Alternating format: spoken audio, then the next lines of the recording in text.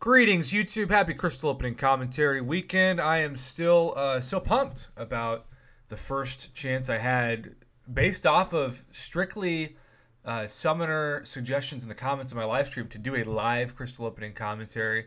It went really well. I got an overwhelming amount of positive feedback from people that they want me to do more of them. Of course, live streams I do once, maybe twice a day if I'm lucky, but also 0 times a day when my schedule gets crazy like today.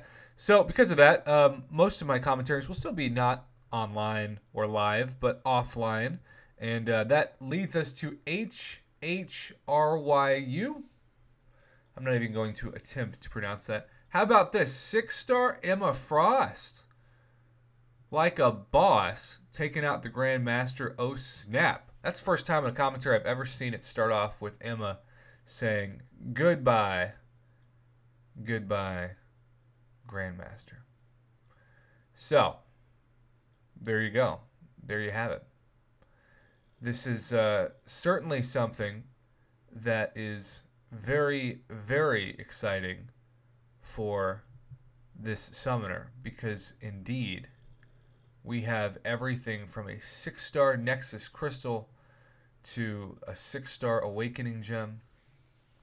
This is what beating and fully exploring Act 6 is all about. Congrats, maybe, on getting Mutant? I don't know if that's what you wanted. Alright. Maybe you want Mutant. Heck, maybe you want to take that Emma Frost that just carried you in that last fight to rank 3 at some point. My guess is she's still rank 1. Tech. Is that a good thing? I have no idea. No clue. Here are the 8 regular calves. It's very rare for me to see a 6-star out of these, but even a 5-star. Okay, Rocket as a first 5-star. That's awesome, and that's it. Well, that's better than average, believe it or not.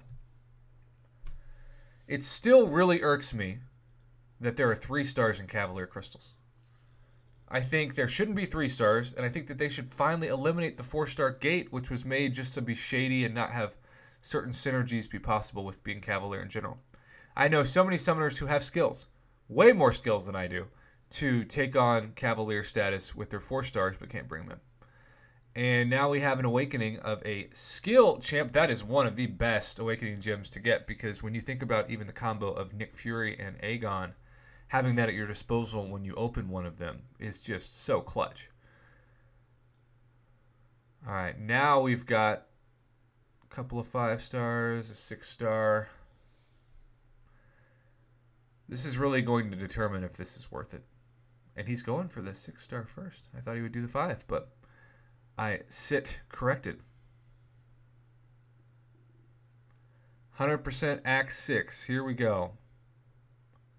Here we go, here we go, here we go. Who's that 6-star going to land on?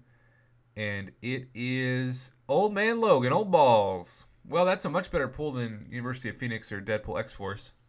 Although I know people who really, really want Deadpool X-Force for the synergies mainly. So I should mention that as a caveat to that pool.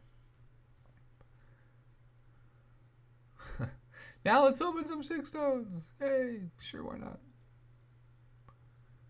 Anything else before the Nexus? You don't want to open the 5 stars? Do you even remember you have some 5 stars? Apparently not. All right, you know the drill on these. We're going to get ready to pause it so we can figure out who the best pool is. Oh, ho, ho, ho, ho, ho. Interesting. I was saying more interesante. Because Omega Red came to his account. Sorry, Red Hulk. Sorry, Awakening of Iron Man Infinity War. But, man, that's a dream. I have opened quite a few of these, thanks in mostly large part to the July 3rd weekend sales. And 6-star Omega Red never popped out of one of mine. I'm a little jelly. All right. Just get it over with. Pick Omega Red. It's a no-brainer. There you go. Suddenly, that Act 6 exploration is a whole lot more worth it when you pull a champ like that out of the Nexus. Because we have seen so many trash Nexus. We have seen, Groot, and Kingpin out of a Nexus, for example. Or he's already got Aegon awakened. He needs a 6-star Nick Fury next. Oh, what's up, Black Widow Deadly Origin? Yeah. The 6-star Nick Fury is who you should use that Awakening gem on, without a doubt. Pretty cool you've got Magneto, too. Awakened as well. Okay. And then there was a second video added on to this. Maybe it's the 5 stars that he didn't open? No, it's the 4-hour gas. Oh, that would be weird. All right, here we go.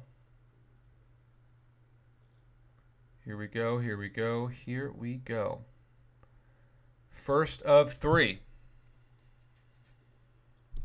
Survey says Elsa. Looking at the blood from a stone.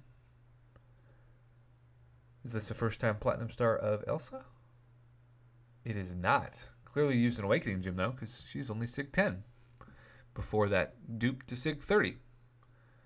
All right, number 2. Maybe you can get a 5-star Nick Fury to this. And Omega? Oh, I was going to say 5-star and 6-star Omega Red in the same batch of pulls, but hey, Domino. Heck yeah. And so, yeah, you've had 2 great pulls from these 5 stars. So, yeah, I would say overall, this is totally worth the 100% exploration, given that you can. And there's Omega. Oh, that's funny. That's really funny. Given that you have a 6-star Omega Red, you can now work on someday getting awakened, and you have a way to awaken 6-star Nick Fury as soon as you get him, hopefully sooner than later. So, you know, I think this was a really solid Act 6 exploration opening. I've seen a lot worse, for sure. Would you be happy with this if you opened this, YouTube? Comment below, let me know. And thanks again to this summoner for submitting this crystal opening to commentate.